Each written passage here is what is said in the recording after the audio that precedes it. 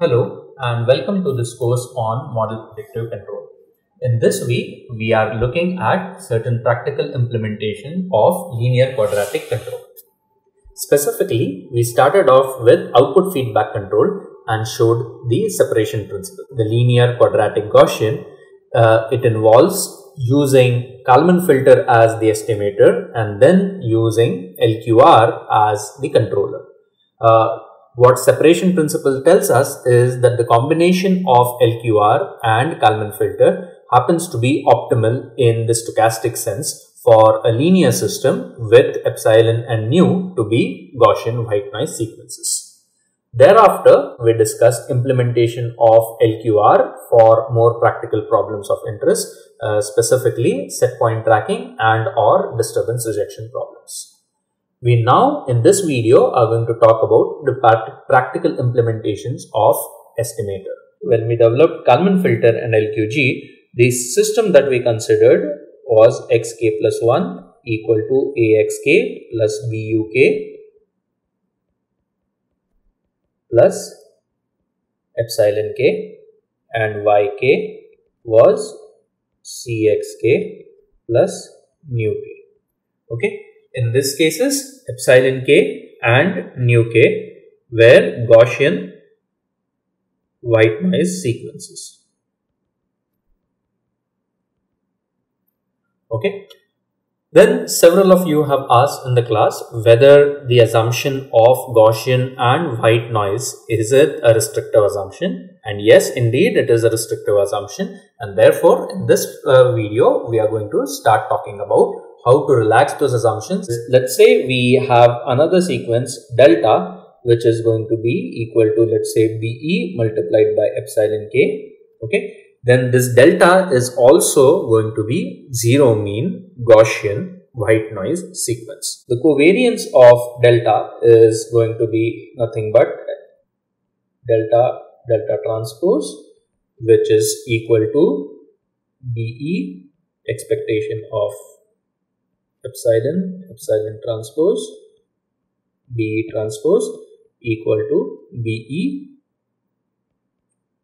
or BE transpose. Okay, so this is something that you have already looked at in your assignment for the previous week. However, before going further, I wanted to recap this. Now, in this particular video, we are going to talk about an important topic which is going to build the foundation for the next video, and that is disturbance modeling. The first concept that we are going to talk about is stationary noise or stationary process. Okay, a stationary stochastic process is a process where the probability distribution function is invariant with time. Okay, what that means is that the signal might be correlated in time. However, the probability distribution does not change with time. The other process is called weakly stationary. Expectation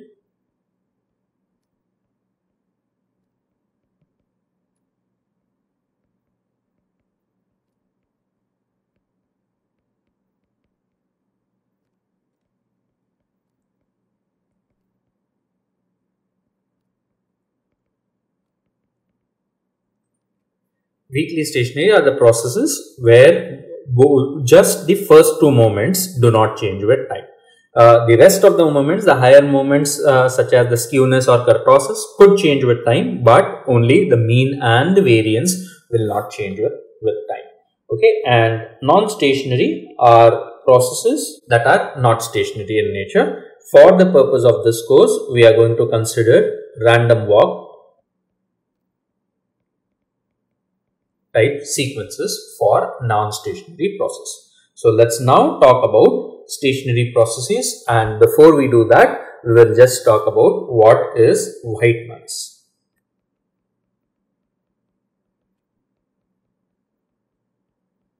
Okay, white noise is a noise that is uncorrelated in time. In addition to that, let's also make an assumption that this is a zero mean sequence. So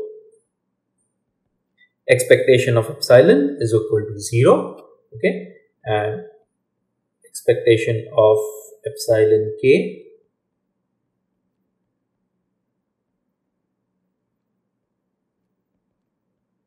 this is going to be equal to 0 if tau not equal to 0, and it is equal to r, or let's call it r epsilon, if tau is equal to 0. What the other type of stationary noise, as we had discussed, was colored noise. And without discussing much more about colored noise, we will talk about what is known as a spectral factorization theorem. Any stationary process, or what I would put it in the context of this course, is that any colored noise can be expressed as a white noise that passes through a linear process. What that means is, let's say we have a signal called, let's call it dk, and if we write this as hq multiplied by epsilon k, where hq is a discrete time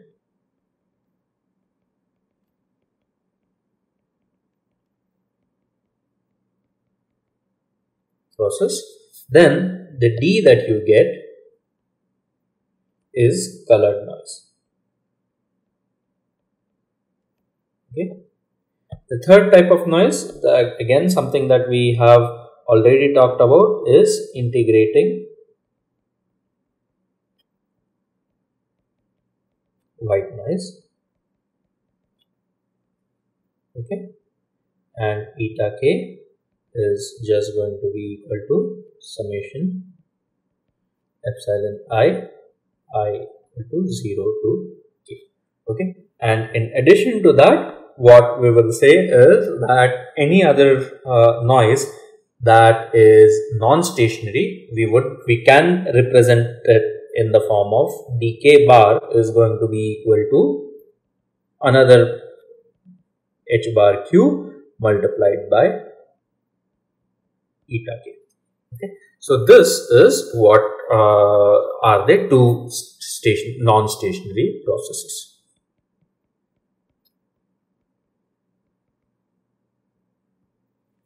Okay, so now let's look at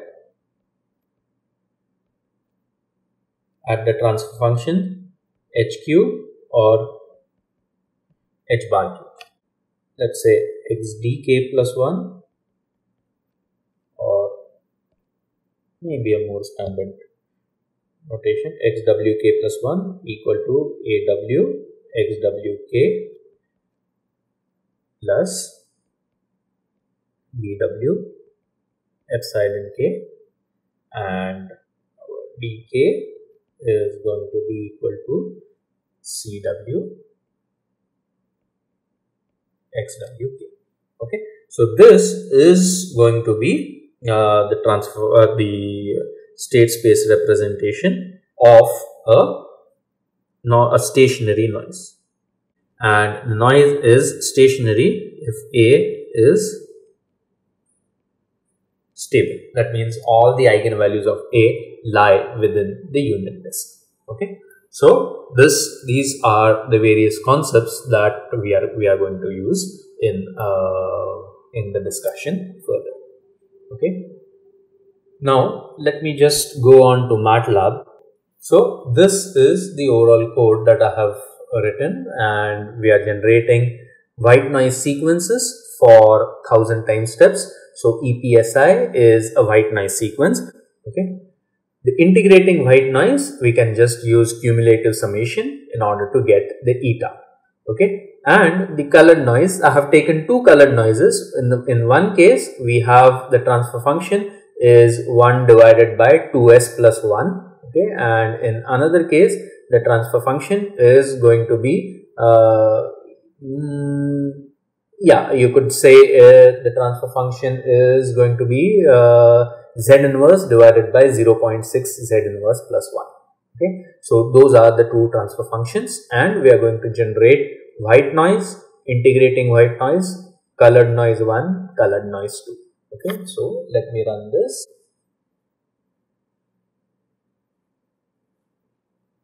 Okay, so these are how the sequences are gonna look over here. So the first sequence that you see is a white noise sequence. Okay, the second sequence is the integrating white noise sequence.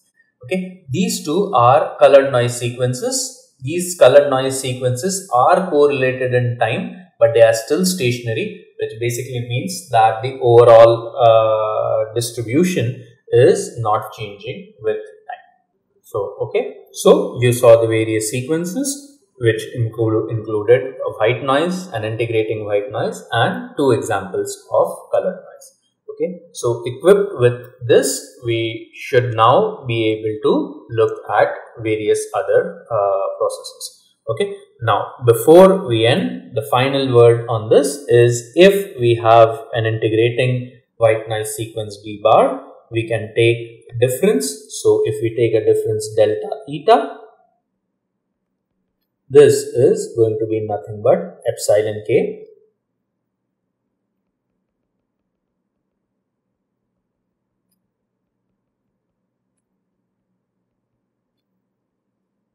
Okay, and delta d bar is nothing but h bar q multiplied by delta eta k, and therefore epsilon k. Okay, so what strategy we are going to do in the next video is a combined strategy for how to treat white noise, how to treat colored noise, how to treat integrating white noise, and how to treat and how to treat integrating white noise that passes through a particular linear process. In case of the first two cases, we are going to use the disturbance model. We are going to build a disturbance model in order to handle this. In the last two cases, in addition to building the disturbance model, we are going to also difference the overall system. Okay, so that is going to be the strategy for the next video. So thanks and see you in the next video. Bye.